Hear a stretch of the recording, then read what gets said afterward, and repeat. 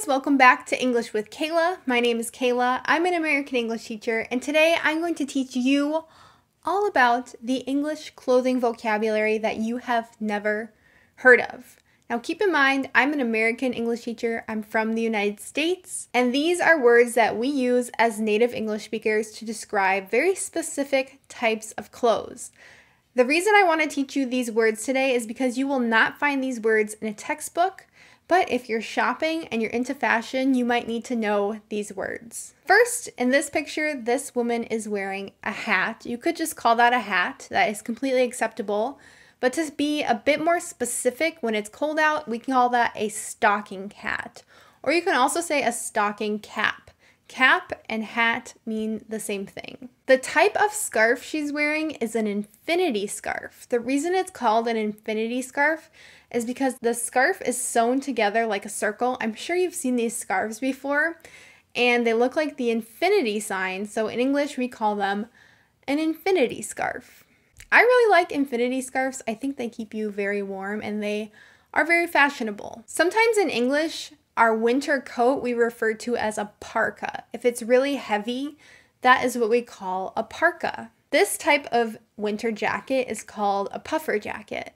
I've seen these on clothing companies' websites. They call them a puffer jacket, and it makes sense because they're so puffy to wear. Now you need to know these next two English words if you're dressing up, if you have a very fancy winter coat. If you're not from a cold climate, you may have never seen this type of coat before. This is called a pea coat. I have no idea why it's called a pea coat, but when it has the buttons on both sides and it's made of wool or that thick material, it's called a pea coat. Sometimes you'll hear people just call this type of jacket a wool coat or a wool jacket. Typically, a coat is heavier than a jacket, but the two words can be interchanged in English. This next type of jacket has been super popular the last few years, and most stores in the United States refer to this type of jacket as a Sherpa jacket. The Sherpa jacket is the fake type of fur. It's really fuzzy and warm. We call that a Sherpa jacket. They're very on trend right now. This type of jacket is called a windbreaker. It's a funny word in English because it's like it breaks the wind. You only use this jacket if it's windy out and not super cold. So you could wear it in the spring or in the fall when it's windy. And again, windbreakers have been very on trend lately. They have been very popular and they are considered fashionable. This type of jacket is a jean jacket. Jean jackets are also popular in the United States. They are always fun to wear when it's not super hot out, but they won't keep you very warm. Sometimes we just say denim jacket because the material that jeans and this jacket are made out of is called denim. Now here is a bonus vocabulary word that you probably won't learn from many people. When you wear a jean jacket with jeans, so jeans on top and jeans on the bottom, a funny joke we like to say is that's a Canadian tuxedo. Look it up. When you have a dressier type of shirt that maybe has buttons, it's not just a t-shirt made out of cotton, we call that type of shirt a blouse. The type of shirt that I had to include today because I'm wearing it is called a flannel. This warm, fuzzy material is called flannel, and flannel typically has plaid on it. So these are all flannels in this picture. You could say flannel shirts, but we just shorten it to just saying flannel or flannels if there's more than one. When men are dressing up, they typically wear pants that are called slacks. The type of pants in this picture are slacks, and then usually slacks have a belt loop. We call the place where you put a belt on your pants a belt loop. These are all obviously skirts, and I'm sure you've heard this word if you've been studying English for a long time, skirts. The skirt that I want to point out is a pleated skirt. Pleated skirts are really popular right now in American fashion. Pleats are the lines that are sewn into fabric. So sometimes pants have pleats in them, and this skirt that I wanted to point out is called a pleated skirt. Now I talked about the Canadian tuxedo because Americans like to make fun of Canadians because they're our neighbor to the north. And this is an actual tuxedo. It's what you would wear to a formal dress event. And sometimes we shorten the word tuxedo to tux. Tux. We usually just say, are you going to wear a tux to the wedding? That's short for tuxedo. Now you've heard the word dress before. A dress can describe many different types of dresses. A very formal dress, like the one in this picture, is usually referred to as a gown. So if you watch award shows with a bunch of celebrities, they all wear gowns to the event. Gowns are really formal, fancy dresses. You have probably heard the word jeans before. We've been talking about jean jackets or denim jackets already. And I want to teach you about different types of jeans. So right now, it's super popular to wear mom jeans. And the defining feature of mom jeans is that they go up really high. And this is for women, by the way, if you didn't already know. So these are called mom jeans. You don't have to be a mom to wear mom jeans. These are called bootcut jeans. Bootcut jeans are not thin around your ankles, and you can usually wear boots with bootcut jeans. I think bootcut jeans are the most popular for men. Another thing that's making its way back into style in the United States are flares, or also called bell bottoms.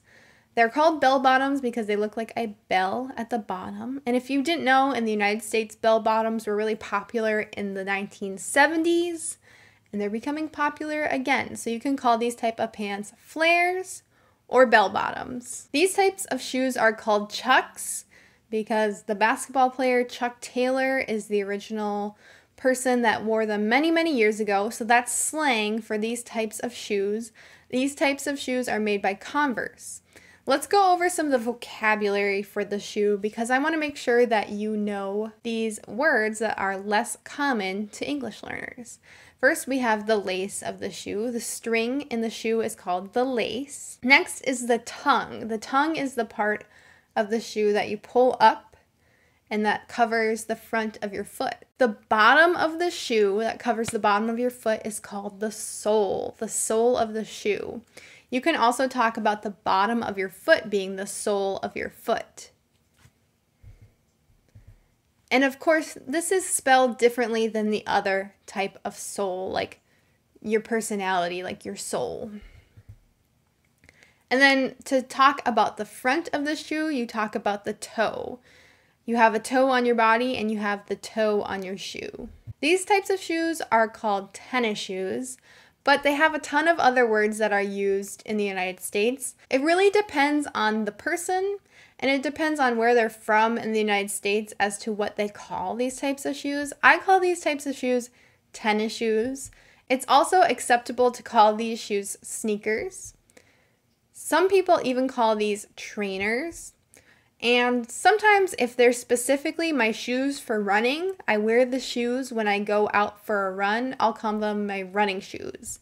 If I'm not a runner but I'm a walker, I'll say my walking shoes. They're the shoes that are the most comfortable for walking. Or if I'm not a runner and I'm not a walker but I like to go to the gym and exercise, I will call these my workout shoes. It's just the shoes that I wear specifically for that activity. These are all common and they are all acceptable words to call these shoes in the United States. These shoes, you can refer to them as heels. When you spell heels, H-E-E-L-S, it refers to the back of your foot, your heel. Now these shoes have such a tall heel that we call them heels. Heels is short for high heels. So you can either say high heels or heels. High heels specifically refer to shoes with a very high heel. A less common word, but an important one to know, is a pump. Sometimes we call these types of shoes pumps. It's slang. I think this was more common many years ago, but it's still used once in a while today. And again, if they're very high shoes, we can call them stilettos. Stilettos. When you have this type of sneaker that goes up very high on your ankle, sometimes we refer to them as high tops. High tops. And these high tops are Jordans. If you have a pair of Air Jordan shoes made by Nike, you call them Jordans. Jordans are very popular in the United States. They can be very expensive if they are a limited edition shoe. And a fun fact that I'll tell you also for this vocabulary lesson is people who are really into sneakers and collecting Jordans are called sneakerheads. These shoes are called hiking boots. Again, just like the running shoes, you call the specific type of boots that you use for the hiking or whatever activity you're doing hiking boots, or in this case, work boots. These are boots that you would wear to a job like construction. Now, of course, I know you've all been waiting for it. Not really, but this is important, so pay attention. We're going to be talking about sock vocabulary. These socks are called stockings. When they're very warm and they're like a knitted material, we call them stockings. At Christmas, we hang stockings over our fireplace and we get gifts inside of our stockings. Next, I wanted to point out that these socks are mismatched. We call them mismatched socks. When two items are a pair but they don't go together, we say they're mismatched. They're not the right ones.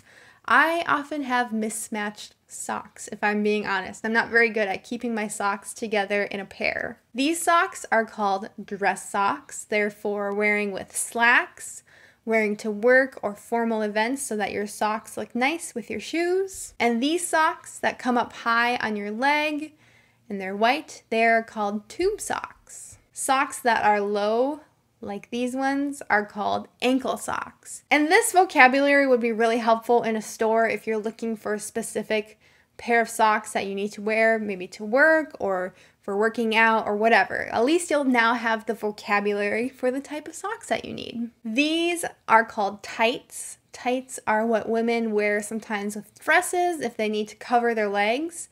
And sometimes when they don't come all the way up like pants, we call them pantyhose. I hear older women say pantyhose to refer to these, but more commonly now we say tights. I hope that you guys enjoyed this vocabulary lesson today on clothing vocabulary that you wouldn't learn in a textbook, but that is really important to know and can be really helpful when you're shopping in American stores or you're shopping online or trying to understand what native speakers are asking you for. I hope that you'll subscribe to my channel. Thank you guys so much for watching, and I'll see you in the next lesson. Goodbye!